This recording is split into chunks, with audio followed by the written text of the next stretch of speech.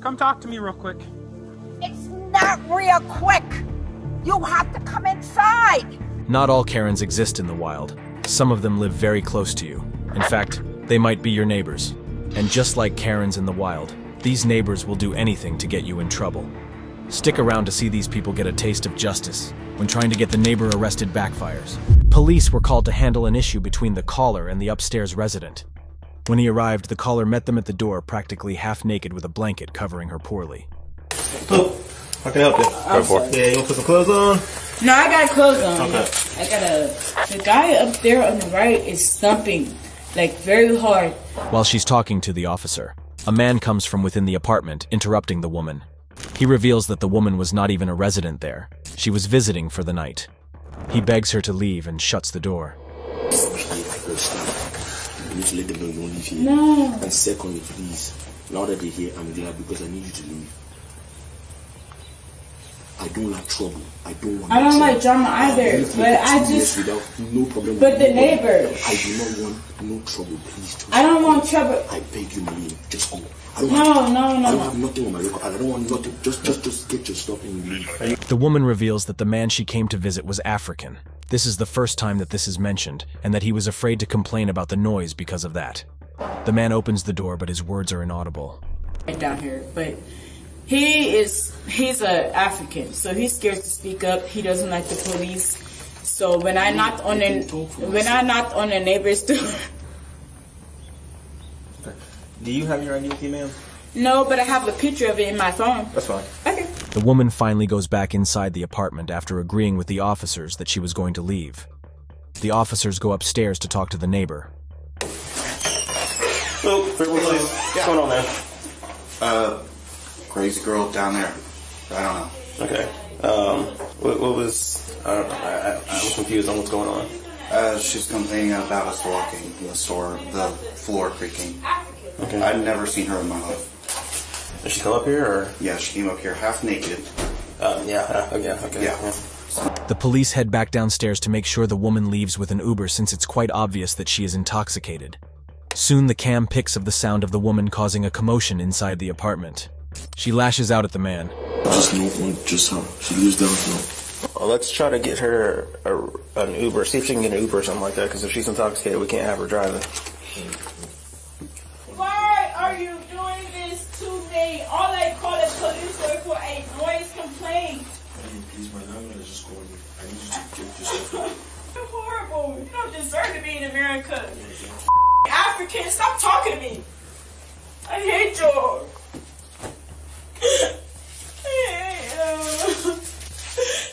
Landlord, I'm suing him. You're gonna get kicked out your apartment. I'm suing him. I hate you. I've been nothing but nice to you. All I did was call the police for a noise complaint, and you have an issue with that. You're so manipulative. Narcissist. You remind me of my mom. Ma'am, you have a way to get home? The woman starts to make hateful and threatening comments about the man who is apparently a foreigner in America. And she was still half naked. He's lucky he have his papers, because I was sitting him back. You don't have a shirt or anything like that? Any who? A shirt? Are you sure? I mean, I won't show you, but that's fine. Just out of respect and privacy. I'll call an Uber and a Lyft. It's fine. Okay. Do you have, like, t-shirt or anything, pants that you came in? Who? That's not mine. Well, he's trying to help you out so you can put some clothes on. Clothes. African. I'll call the Uber, okay? Okay, yeah, let's work on getting an Uber, and then... The woman continues to threaten the man she had come to visit in the apartment. Her voice grows louder. She starts to cry and make noise to the point that the officers had to try to calm her down. You lucky I didn't beat him up. That's fine. You don't have any clothes? This is so ridiculous. You don't have any, like, a t-shirt or anything like that? No, I don't. The woman starts walking toward the parking lot suspiciously. The police officers move to stop her. Apparently, she was going to vandalize the man's car. Go stop her. Stop. Whatever you're about to do. Listen to me. Your Uber's almost here. So, you need to calm. Listen to me. Listen to me. You're making me think that I should rethink allowing you to go home. Okay? I'm gonna go home, Just but I'm gonna stop. back her up Stop. first. No, you're not. That's fine. I'll pay for the bill. It's fine. I'll pay for the bill. It's fine. I have money on me. It's fine. I don't want to take you to jail. I know. You need to stop, okay? You need to walk back over there. This is your last opportunity, okay? Because this is borderline to where... Let's go check to see where your Uber is. It's 2 minutes away. Go check again. You got your phone with you? Yeah, it's in my pocket. Check to see where your Uber is, because I hate for you to go to jail on Thanksgiving. I can go to jail by myself out, so I would care less. Just stay away from here. No, okay? I'm not staying away. The woman's Uber arrives, but instead of going to her car, she heads toward the man's car and kicks it. The police officers place her under arrest.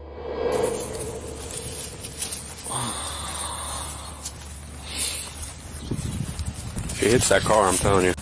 I'm going to arrest her if she hits the car. You're under arrest. You're under arrest. Why? I'm going to my car. Please You're not. Please, just let me go home, please. Nope, we're past that. Put your hands behind your back. Please, let me go home. No, You're good to go. please. The woman gets handcuffed and taken to jail to sober up. She was charged with obstructing official business, second-degree misdemeanor, and disorderly conduct, simple misdemeanor. Currently, there is a warrant issued for the suspect in connection to her misdemeanor charge of disorderly conduct. Officer in Ocala, Florida, are called in to handle an assault dispute involving a neighbor. The altercation resulted from the neighbor's child allegedly stealing from the woman's home, resulting in a heated argument. The officer goes upstairs where a woman, Susan, meets him at the door. She appears to be in great distress as she appears to be crying in the footage. So, I'm friends with her. Her kids come up here all the time. Okay. They asked about my son's vintage collections of DS games. And I said, no, you can't play with those. My son doesn't want to. The kids did? Yeah. Or? Okay. So, they left. I noticed they were gone. So, I called her and I said, hey, 61397. my son's missing. You didn't see him take it, but they are missing. Okay. They are missing. So, you know, because we're friends, tried to talk to her about it. She's like, oh, no, my kids didn't talk. She was up here. It's like, she all of a sudden grabbed my hair and started saying, your son trying to accuse me of stealing She started wailing on my face.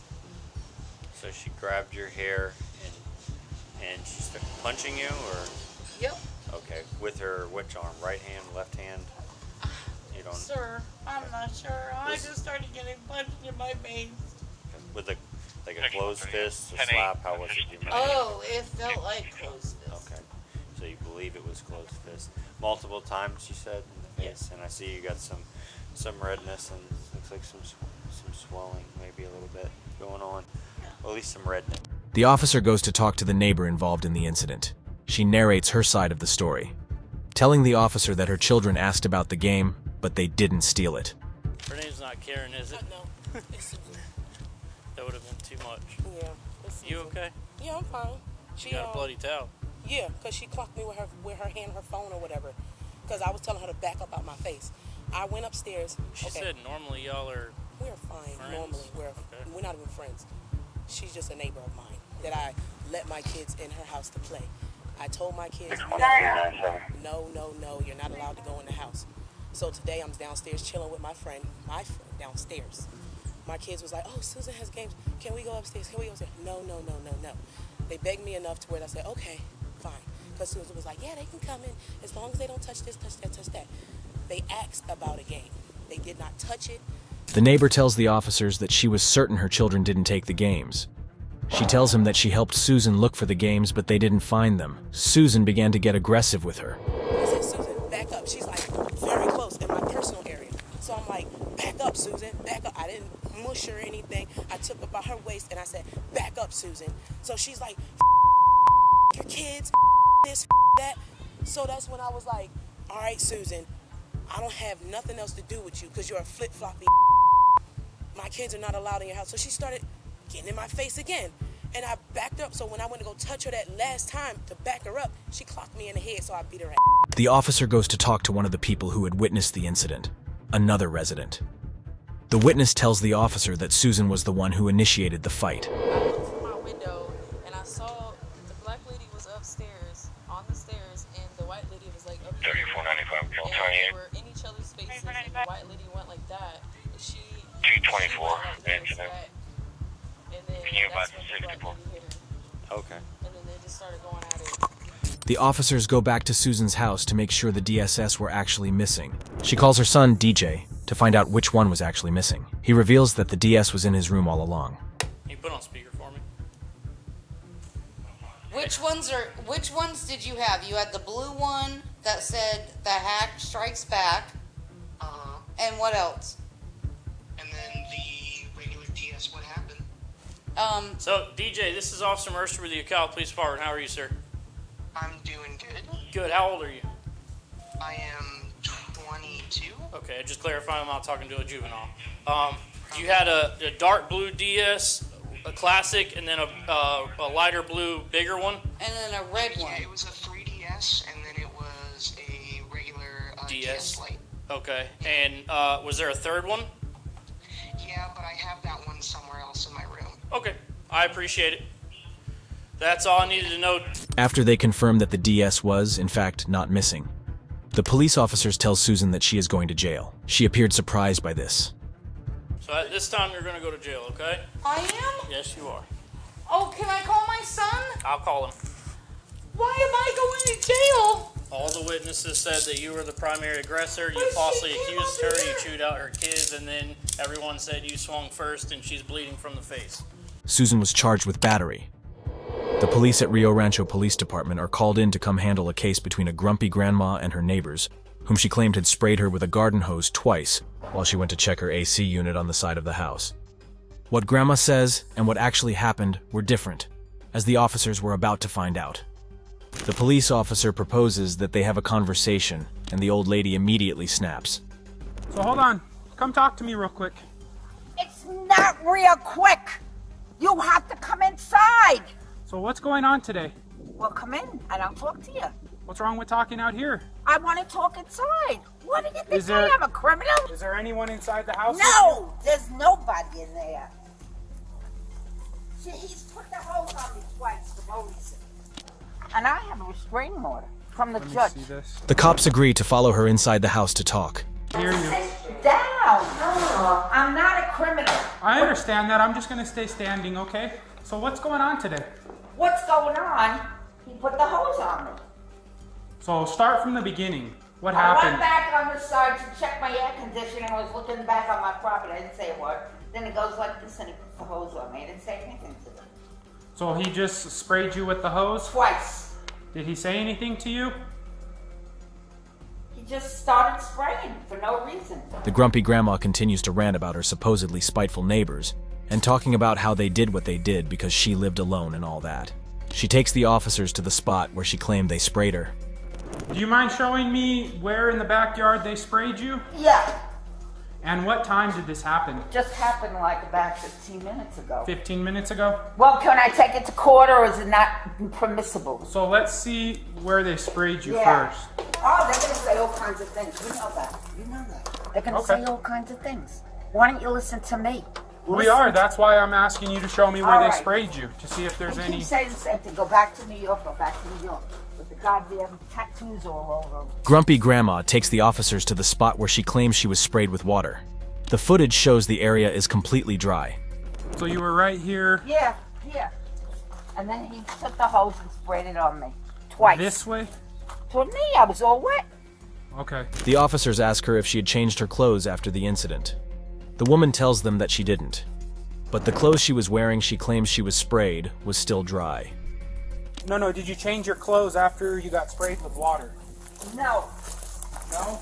Why? So, why? You want to take What? it? No, what area did they spray you The whole on? thing, and then he did it again, the second time. And you said it was about 15 minutes ago? Yeah, about 15. I can't, but what do you think of that?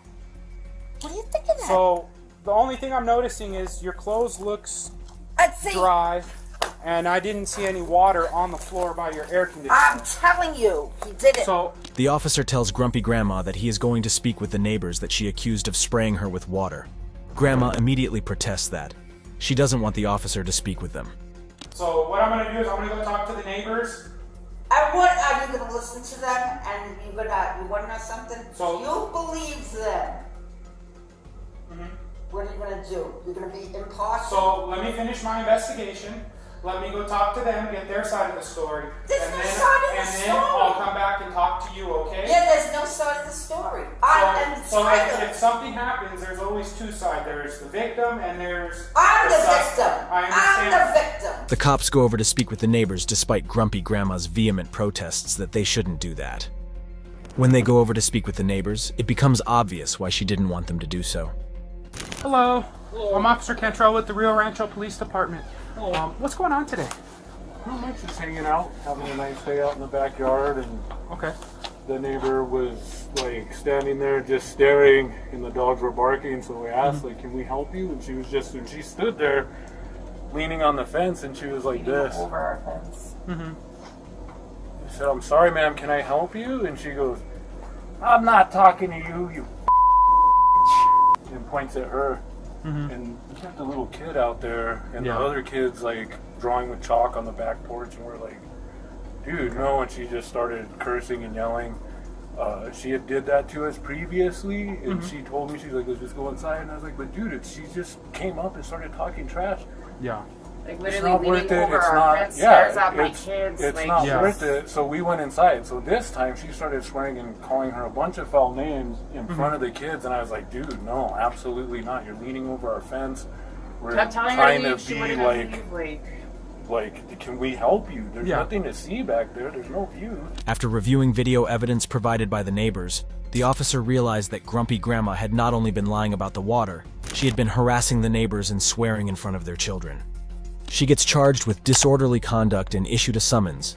Grandma was extremely unhappy. Security footage shows 60-year-old Terry Vetch threatening to shoot a person because they backed into his driveway. Both Vetch and the person call the cops on each other. I have my Nest display on my computer, above my computer, and I'm watching that, so I'm pulling in the driveway. And which car was it again? This white car right here. Was it the newer or older one? This newer. Okay. So I went in there and I was going to tell them, my driveway. They've been told this before. I didn't realize it was a different car because white Ford Edge is a white Ford Edge thing. I didn't realize it was a different. Vetch's security camera showed the incident that followed after the other person used his driveway. Vetch walks across the street to where the car was parked, smacked the rear window, and yells at the driver. A woman from inside his neighbor's house confronts him, and they yell profanities at one another.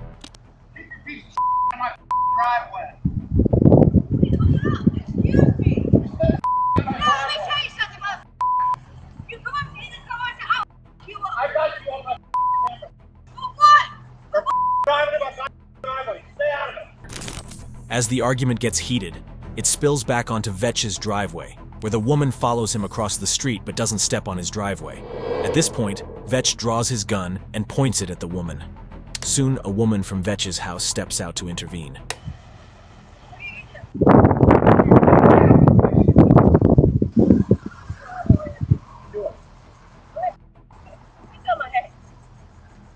Call the cops now. Put a gun in my head. What? Put a gun in my head. One of Vetch's neighbors explains that the person who pulled into his driveway had done so on accident. Know what driveway was mine, that way or this way, it was right next to each other, and they pulled in his, and he came out of the house with a gun and pointed right at her head. Vetch was taken into custody and has been charged with aggravated assault with a deadly weapon without intent to kill. According to the source, he has been released on a $50,000 bond. Officers Eucadis and Philos were dispatched 3 times to an Elgin, Illinois residence. The cause of all the problem was an unruly neighbor, Shannon being extremely loud and obviously drunk early in the morning. In the end, the officers are forced to place her under arrest. Hey! Come outside! Come outside! Elgin police, come outside!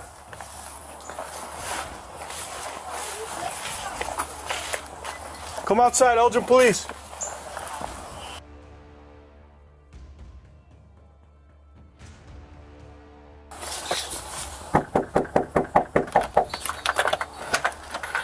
Hello again, Miss Brown.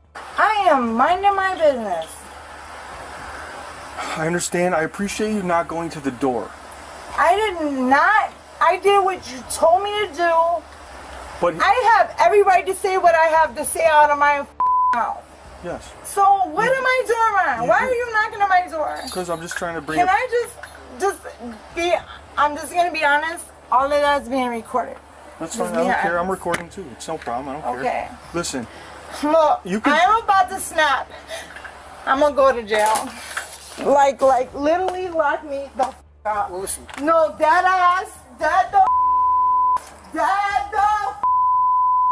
lock me the f up. Lock me up, cause I'm gonna whoop Mr. ass, yo. I'm gonna whoop his. The footage shows the officers banging on Shannon's door.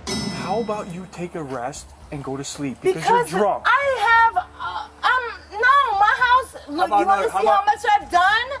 You want to see how much I've done? You telling me I'm drunk? Shannon continues to be loud and unruly even when the cops advise her to calm down and take a nap. She hurls accusations at her neighbors and swears at them in front of the cops. Her and her baby daddy. Just a suggestion. Her and her baby daddy. That's all. He ain't supposed to be here. Out of here. You and your baby mama. Hey. You. Hey, You ain't enough. even supposed to be here. You are not supposed to All right. be here. Ma'am. But he's now you're not under supposed arrest. to be here. Now you're For under what? arrest for disorderly conduct. Let me hold this. I won't break it. Now you're under arrest for disorderly For conduct. what? I said now you're under arrest No. for disorderly conduct. No. As Shannon continues to swear at the neighbors, the cops are forced to place her under arrest. What did I do? What did I do? We're gonna go in this car. What I do? Oh, okay. Now you see how you rough-handed me? Not rough-handed. Yeah, you rough-handed me. Yeah, he is rough-handed me. It becomes more and more obvious that Shannon is extremely inebriated as she's being led to the cop car.